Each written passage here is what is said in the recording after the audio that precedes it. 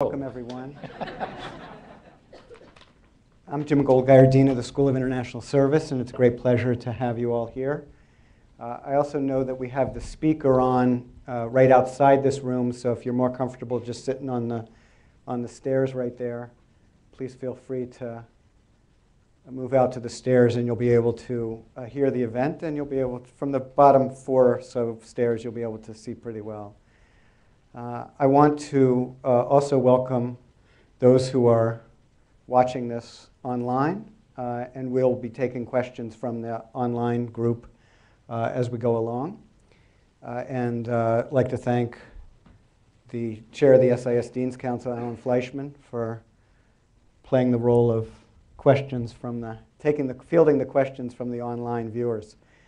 I also want to take this opportunity to thank the Center for Israel Studies here at AU for co-sponsoring this event, and the center's wonderful director, Laura Cutler, with whom it's been such a great pleasure to work during this past year or so that I've been on the job.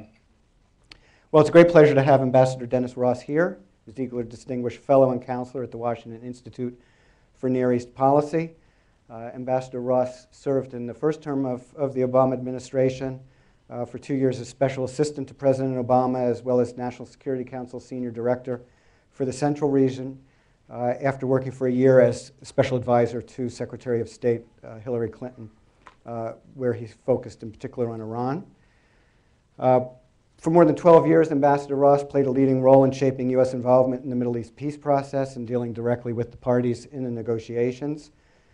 He was instrumental in assisting Israelis and Palestinians in reaching the 1995 interim agreement, and he successfully brokered the 1997 Hebron Accord, facilitated the 1994 Israel-Jordan Peace Treaty, and intensively worked to bring Israel and Syria together. Prior to serving as Middle East coordinator for President Clinton, Ambassador Ross served as director of the State Department's policy planning staff in the George H.W. Bush administration, and played a leading role in many of the events connected with the end of the Cold War, as well as the 1991 Gulf War. And he served previously in the Reagan administration as Director for Near East and South Asian Affairs on the National Security Council staff and Deputy Director of the Office of Net Assessment at the Pentagon. He's the author of a number of books, most recently Myths, Illusions, and Peace, Finding a New Direction for America in the Middle East, which he co-authored with David Makovsky. And he also authored The Missing Piece, The Inside Story of the Fight for Middle East Peace, as well as a book on statecraft that I recommend to all of you. And I'm very pleased that this fall, Ambassador Ross joined the SIS Dean's Council. So it's great to have you here. Nice to be with you. I've known you such a short time. We go back about 30 years, but who's counting? Yeah, who's counting, please.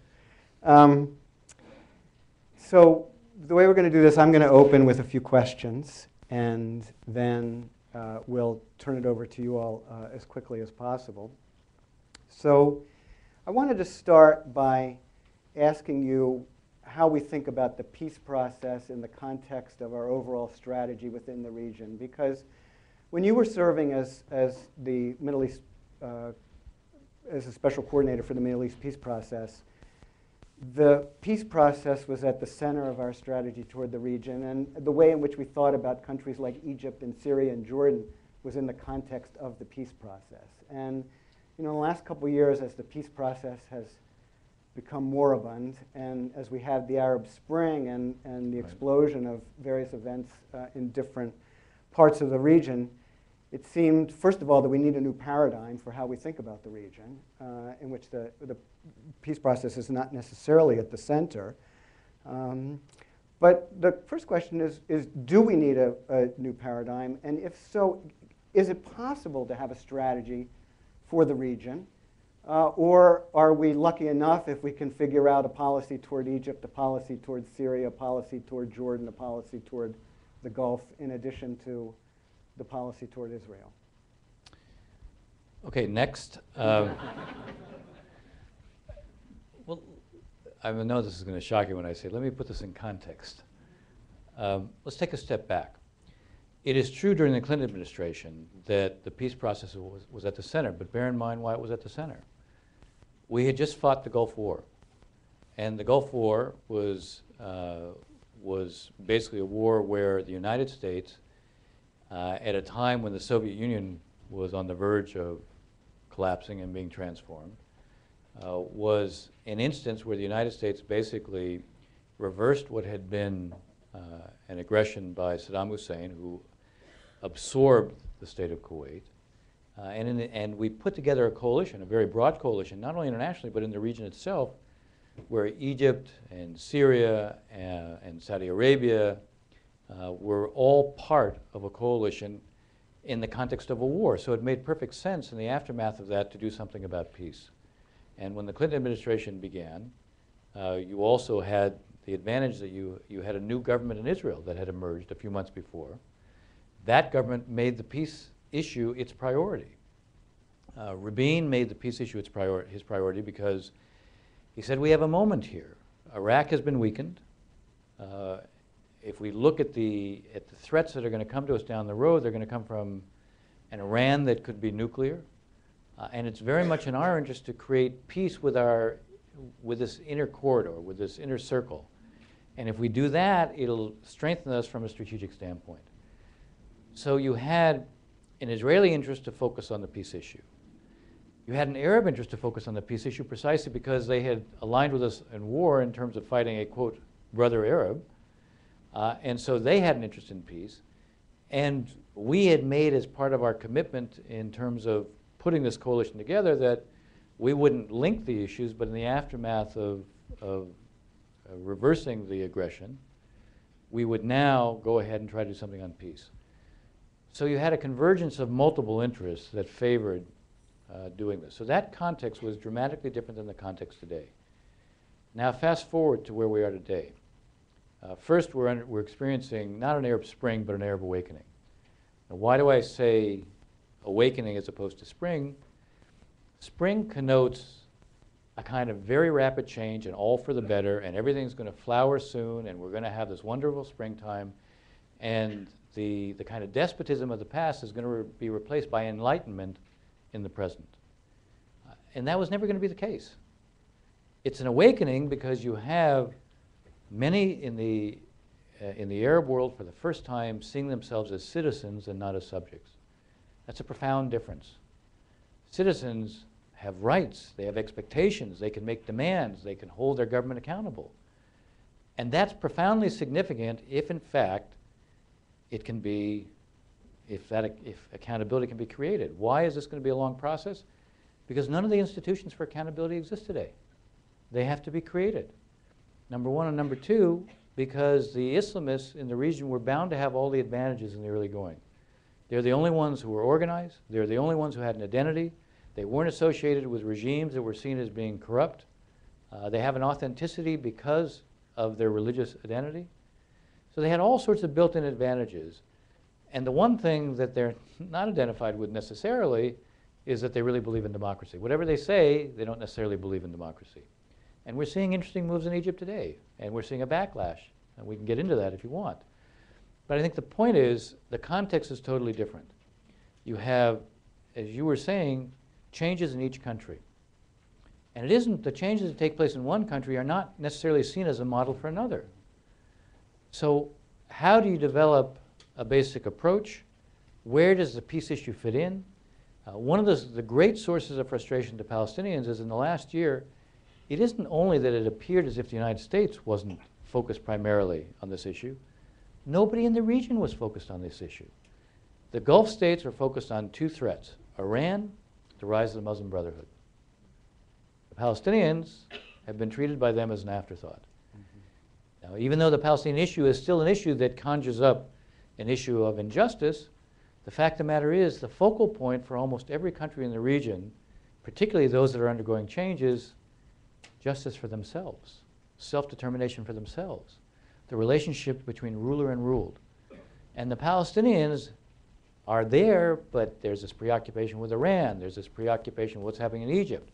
We have probably 40,000 dead Syrians. Hard for that not to grab the attention of the region, particularly when it becomes also a kind of proxy battleground between the Gulf states, particularly Saudi Arabia and Iran. So look at all the changes that are taking place in the region, and then you have the question of peace. Now, the events that we just saw in Gaza are a reminder, well, you know, the Palestinian issue is not going to go away. But the Palestinian issue at this point is also a reflection of a division among Palestinians. You know, the Mahmoud Abbas, the president of the Palestinian Authority, had no role to play whatsoever in terms of what was going on in Gaza. The Secretary of State stopped in Ramallah because we would like him to have a role, but it's not because he had a role. The whole future of the Palestinians, what's their identity going to be? Is it going to be an Islamist identity? If it's going to be an Islamist identity, the prospect of making peace is close to nil. If it's going to be a nationalist identity, you may still have a possibility, but how does one deal with the fact that there's a division there? How does one build a broader strategy to deal with the changes in the region? Now, I'm posing great questions. I'm not necessarily answering the questions. But I guess what I would say is the following.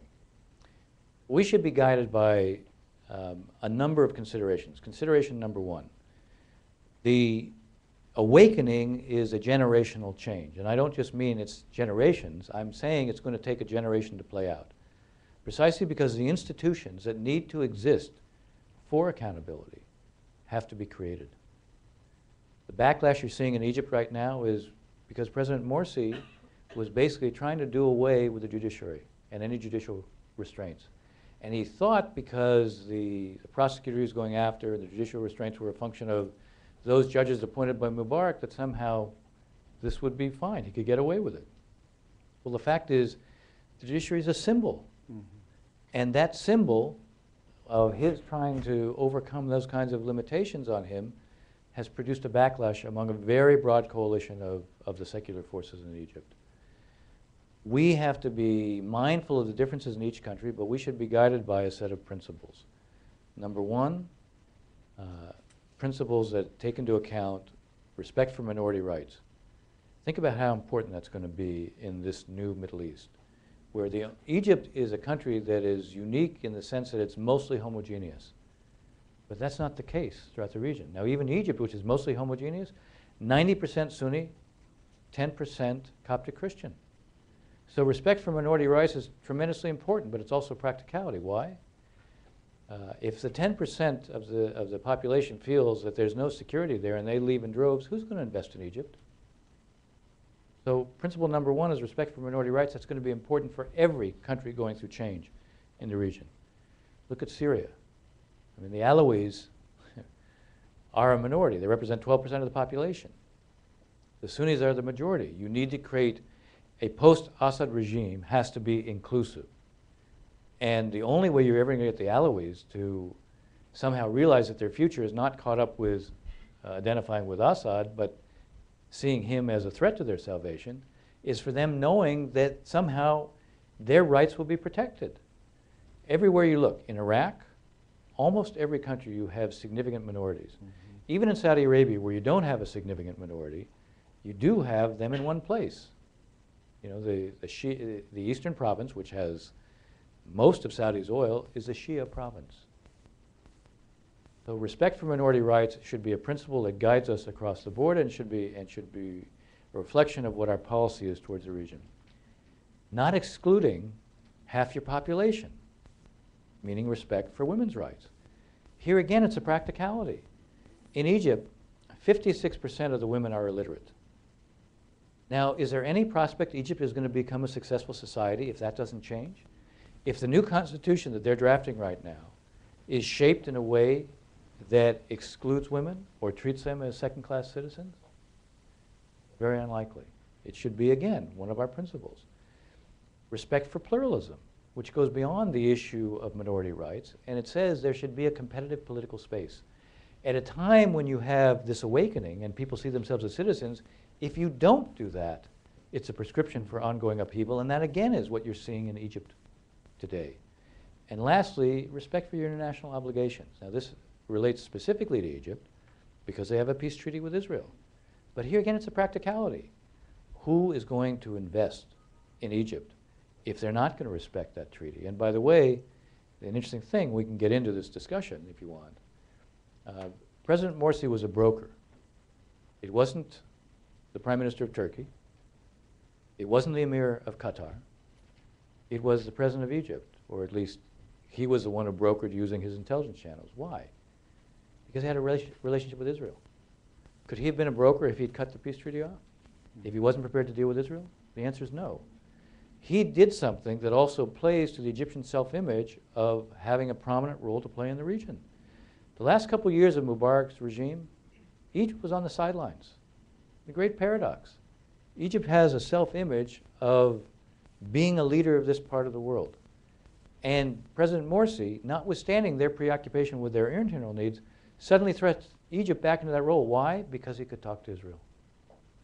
So these four principles I just identified should be a core around which we build our approach to all the countries in the region.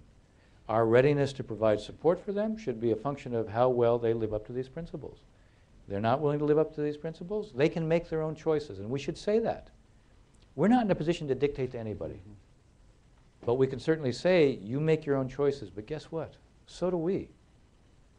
You live up to these principles, we'll mobilize support on the international stage for you. Don't expect us to be providing support for you.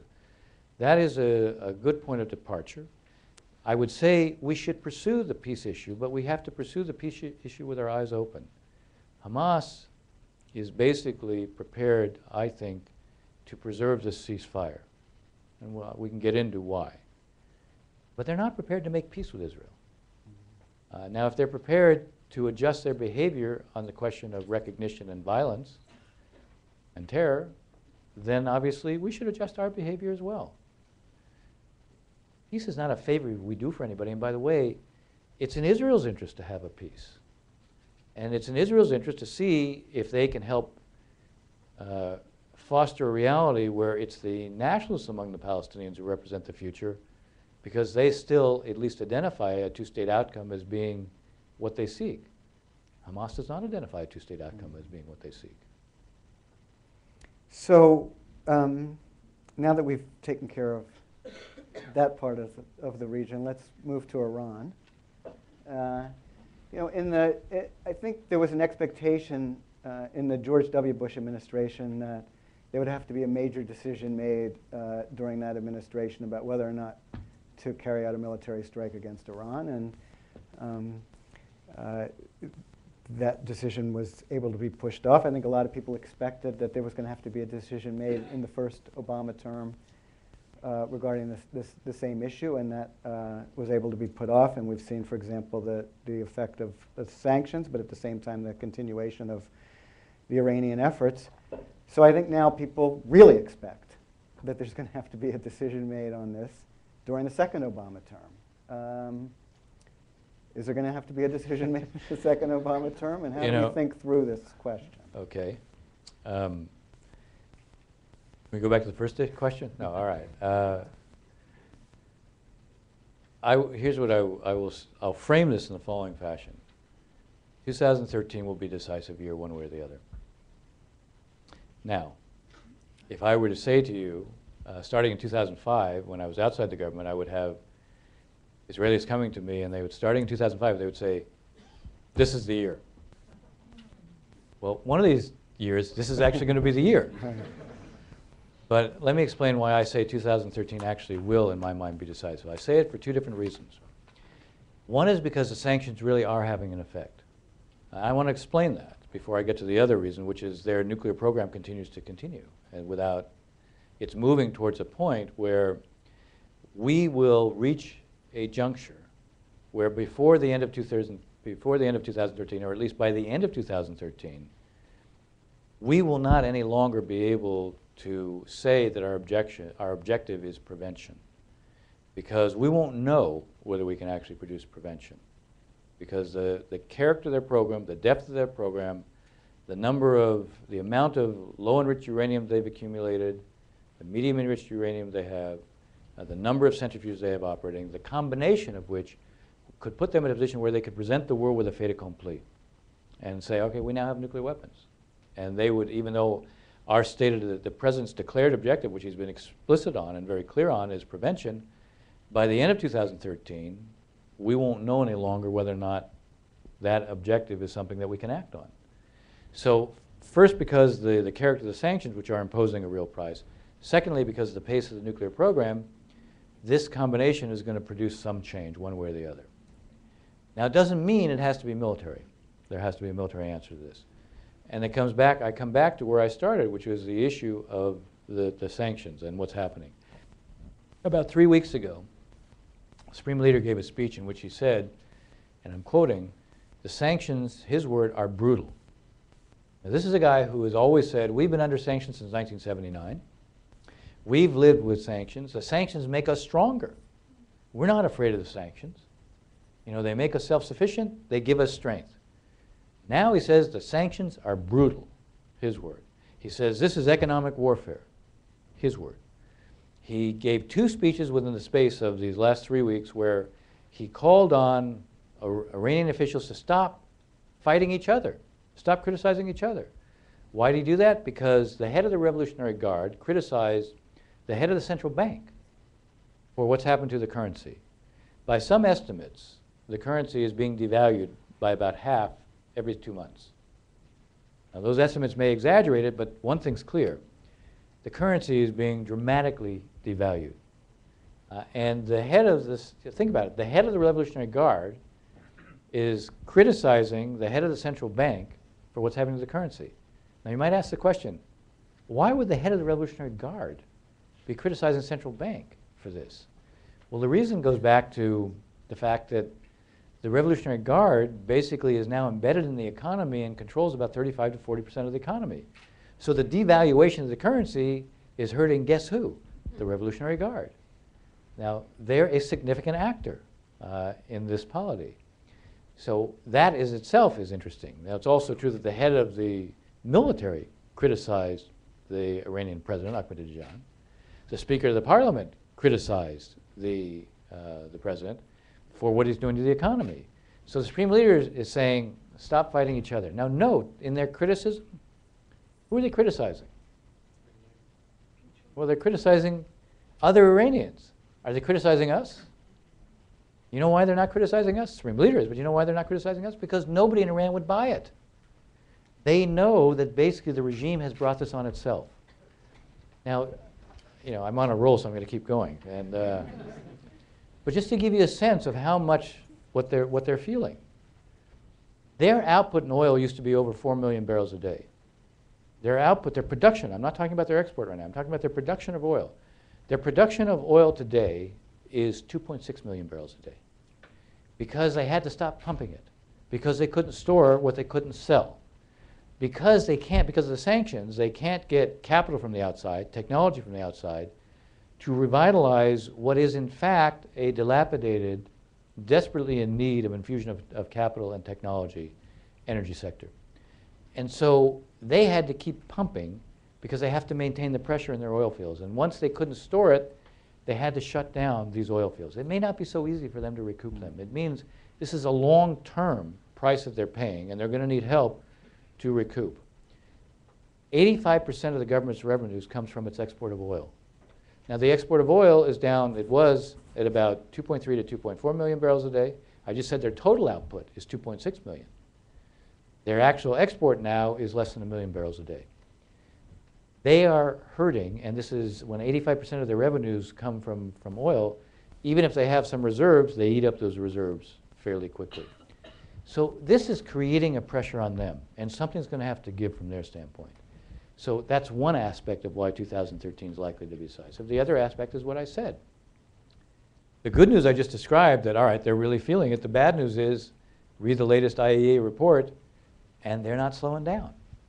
They're continuing with their nuclear program. And so our stated objective of prevention is going to put us in a position where we have to do something, because by the end of the year, we won't be able to act on our objective. The combination, in my mind, makes it highly likely we're going to see some kind of new diplomatic initiative. I say that because it's not just President Obama, but particularly in an environment where we've fought 2 wars. You know, we're out of Iraq, we're in transition in Afghanistan, we've basically been in wars for the last 10 years. The idea that we would use force against Iran without going to the American public and demonstrating that we'd gone the extra mile, we'd done everything we could to avoid this, and the Iranians brought this on themselves, it's just not credible. You know, I even think about you go back to the first Bush administration, the Gulf War I referred to before. I was with Baker when we went around the world, and we ended up in the Security Council in New York. We got an all necessary means resolution that was going to kick in after 45 days if Saddam Hussein didn't back down. And yet, we'd been on the road for 3 weeks. We finished close to midnight in New York, and the president gets back, and the first thing, the secretary gets back, the first thing the president wants is for him to show up at the White House in the morning, and he has a private meeting, says, "You did a great job getting that resolution, but I ought to be able to tell the American public we did everything we could to avoid the use of force." And that's what produced an idea, to have, got revised, to have Baker go to Baghdad, have Tariq Aziz come to Washington. That ended up producing a meeting in Geneva with Tariq Aziz instead. But the logic was to show we'd gone the extra mile. President Obama will also unmistakably show we've gone the extra mile, and that will lead to a proposal on the table at some point that will, in some fashion, allow the Iranians to have civil nuclear power, but with the kind of restrictions that would prevent them from being able to convert it into a nuclear weapons capability. Now, if the Iranians truly want a way out, they'll have a way out. If, in the end, they're not prepared to accept what they say they're prepared to accept, meaning all they want is civil nuclear power, if in the end they're not prepared to accept that kind of a proposal, then we're headed towards a path where force is more likely to be used.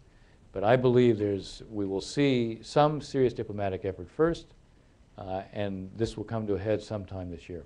Okay. Let me ask you one more right now, and then we'll open it up, and if nobody asks the other questions I was going to ask, we'll come back to mine later. You were in the 2 terms of the Clinton administration, so you saw the transition from the first term to the second, and so you know what that's like. Yeah. There are personnel changes, and we're expecting a number of changes at the top. Right.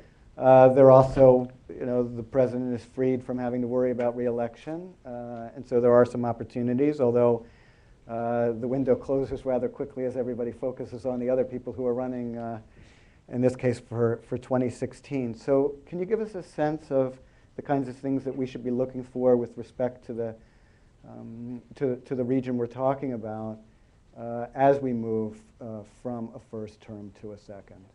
Well, let's bear in mind one thing. The window does close sooner rather than later on domestic issues. Mm-hmm. It doesn't really tend to close on foreign policy issues. I mean, we went to Camp David in July of 2000. So, presidents have enormous capacity for initiatives in the national security area pretty much until the end of the term. On the domestic side, your room for initiatives obviously dissipates as time goes by.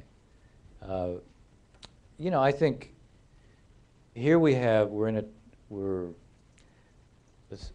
the second term doesn't begin until January 20th. We have a Secretary of State who has declared she's leaving. I think her position is that she'll stay until her successor is confirmed.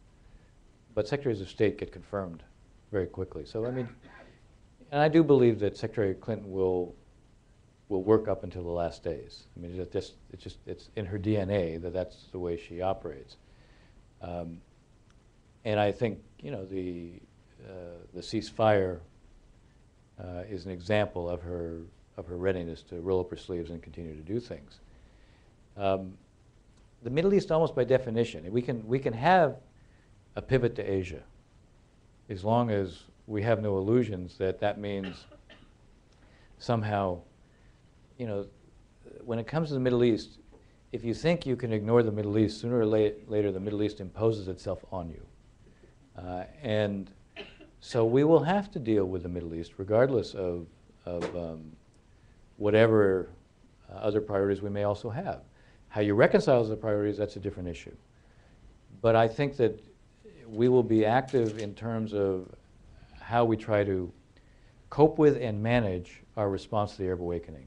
Again, what I was saying earlier, the idea that we can somehow shape this region at this point is an illusion.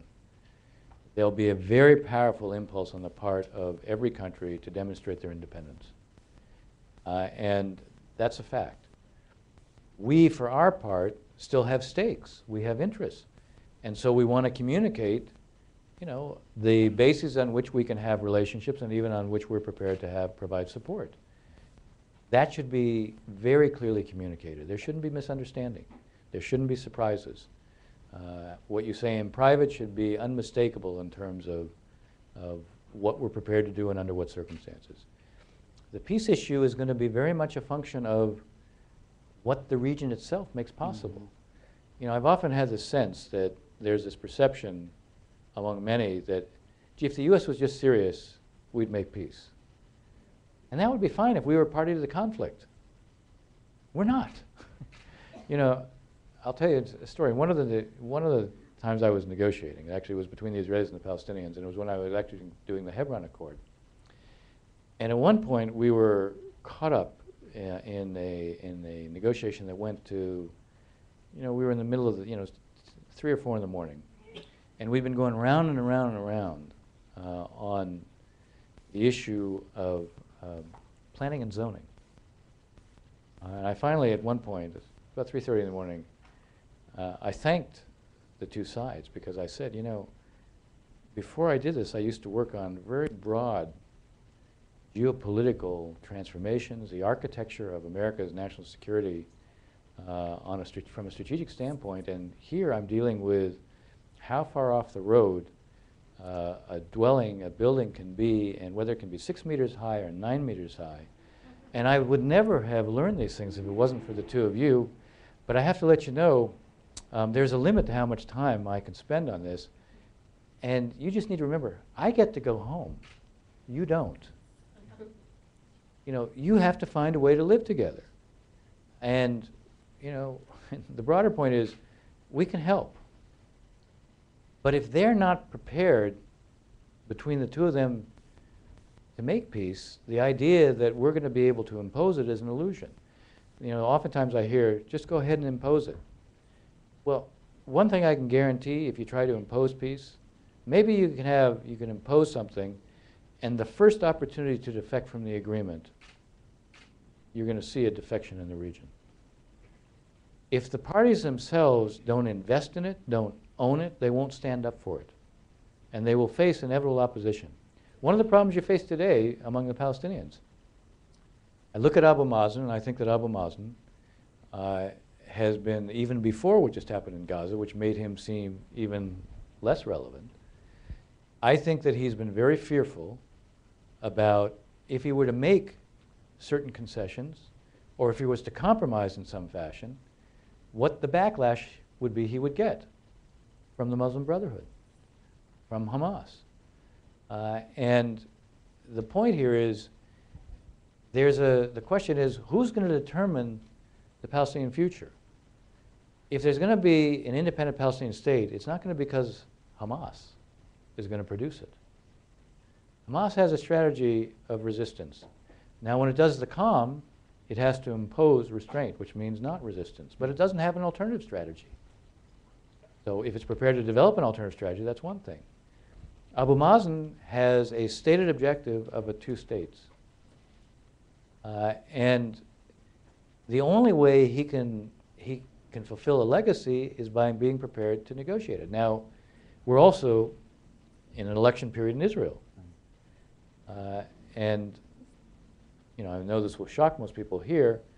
Elections are probably not the time when you're going to produce breakthroughs in peace. So you're going to have to get beyond the elections. You're going to have to manage beyond the elections. And then Israel, too, has choices to face because, you know, there is a demographic clock that is ticking. And if things remain as they are, Israel's going to be put in a position where sooner or later, to preserve its Jewish democratic character, it'll have to contemplate another unilateral withdrawal if, in fact, there isn't a negotiated pathway. Well, a negotiated pathway is dramatically better from an Israeli standpoint than a unilateral approach. But I would argue it's also dramatically better from a Palestinian standpoint as well. The sooner the Palestinians can actually reach agreements that they own, the sooner they have something to point to as an achievement. Well, we're going to open it up. I think we've probably got some microphones. I'm going to start over here. You mentioned that you had known me for almost 30 years. I've known Alan for more than 40. So I'm going to let him tell us what question has come across from the online viewers. Great. We've had a few questions, actually, about the Palestinian situation. We've had a few even about Iran. But there's one here from the audience here around Turkey for Ambassador Ross. Turkey's commitment to EU membership is wobbly. Erdogan wants nothing to do with Israel, but what can President Obama do to retrieve Turkey into our world, into our sphere, before it's too late? It's a very interesting question. You know, Turkey and Israel for a very long time had a strategic relationship. And a relationship that, by the way, was very close on the military level. Now, the question was not about Israel and Turkey. The question was about Turkey and our sphere. Turkey is still a member of NATO. We're deploying radars for missile defense to Turkey, which, whether anyone describes it this way or not, has their first utility against Iran. So the idea that Turkey is not an ally, they're still a member of the NATO alliance. And they show no interest in not wanting to be a part of the NATO alliance. Now, by the same token, you know, Erdogan has adopted a very tough rhetorical posture towards Israel. And by the way, that helped ensure that they had no role to play in brokering this ceasefire. Now, for the Prime Minister of Turkey, who sees Turkey having a role not just in the region, but internationally, this may be a lesson for him as well. I don't know if you've seen, but in the last couple of days, there's suddenly lots of stories about new talks between Turkey and Israel. Now, whether and how they're going to materialize, I don't think it's an accident that that's suddenly emerging, number one. Number two, again, let's bear in mind, it's something very interesting has gone on. Even though you have an estrangement between Turkey and Israel, and Turkey has downgraded its relationship from having an Israeli ambassador to the second secretary in the aftermath of the UN report that was issued about the flotilla. This wasn't the first time Turkey downgraded its relations the same way. After the war in 1967, they did the same thing, even though they maintained a military relationship. So there is some history for downgrading and then improving. And the other thing to bear in mind is that the Turkey-Israeli trade relationship, commercial relationship, notwithstanding the political differences, in the last year increased by 41%. Then the trade, by the way, this isn't the case where the trade is very low, and so when you say 41% may not mean much. The trade between the two is between $3 and $4 billion a year. And that includes the Israelis scaling back recently, this year, their military sales to Turkey. So I wouldn't assume that, you know, with all the difficulties and differences you may see, I wouldn't assume, we may have differences with Turkey, but they're still a member of the NATO alliance. And it is Turkey that is turning to us now, and the NATO alliance, and wants the deployment of Patriot batteries along their border with Syria as a way of not just providing a kind of air defense, but you have to understand the Patriots have an envelope where they can intercept what could be any plane or a rocket, but any plane. And that could actually create what would amount to a no-fly zone over the northern part of Syria. So the idea that Turkey is somehow outside our sphere doesn't reflect the reality right now. The differences with Israel highlight the differences. The differences with the EU on membership, frankly, for a long time, Turkey sought entree to the EU. If you read the Turkish press in the last several months, and when they look at what's happening in the EU economically, they've been able to restrain their enthusiasm for pressing this of late because they see their economy has actually been doing pretty well. I don't know if anybody's been to Turkey lately, but when you go to Istanbul, which is a city that is enormous, you will see the scope and the character of the building in Istanbul is actually breathtaking. So their you know, they're not saying they don't want to be a member of the EU, but they're no longer sort of, you know, signaling that this is the most important thing to them. But that doesn't mean that it affects their alliance. They're part of the NATO alliance. Great. All right, we'll open up. We have mics? Yeah. Oh, they're all right there. Oh, I didn't. Oh, how clever. We're being very organized here. Wow. Here we have a question from Twitter. We've got a great Twitter community that we now have from Udit, and he asks, he says, President Obama repeatedly supports Israel's right to self-defense. Is there ever a legitimate Palestinian right to defense, and if so, when? An interesting question. The only thing I would say is when you fire rockets at cities, your sole target is civilian. That's not a legitimate right of self-defense. You know, when you basically make it clear that civilians are your target, that's not a right of self-defense.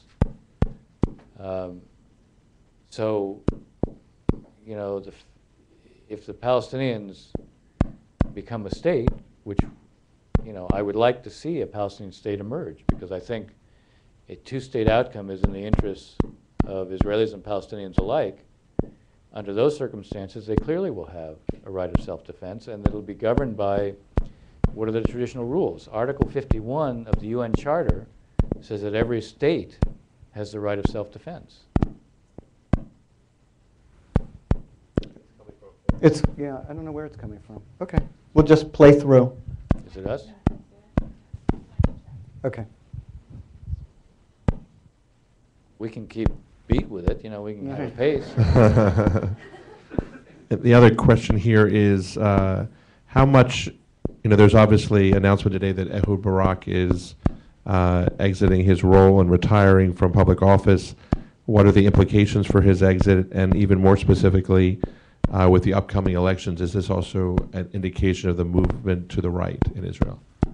No, I don't think it's an indication of movement to the right in Israel. And I think you know, he's going to be 71 in February, although I think he's a young 71. So I don't think it's. I think that he's probably made the decision for a variety of reasons. I don't think it's because he sees a move to the right in Israel. I think it's probably for a set of personal reasons. Number one. Number two, he's a very significant figure in Israel. He's been a very significant figure in this government as a defense minister. Certainly, he's been as strong an advocate as anybody when it comes to Iran, that Israel has to reserve the right to act on its own. Even while he has put a premium on the U.S.-Israeli relationship, he's also made it clear, ultimately, Israel has to make its own decisions. And I have no doubt that, you know, he has probably shaped the options and the operations that the Israelis have prepared for the future if it comes to this. And he's obviously been very close to Prime Minister Netanyahu on most security issues as well. You know, bear in mind, he was the Prime Minister's commander in the elite unit that he headed. And so even though they, you know, obviously they come from different political parties and they've had their differences, they've also been extremely close in terms of how they look at security issues, security challenges, what Israel needs when it contends with that. He will be, he'll be a big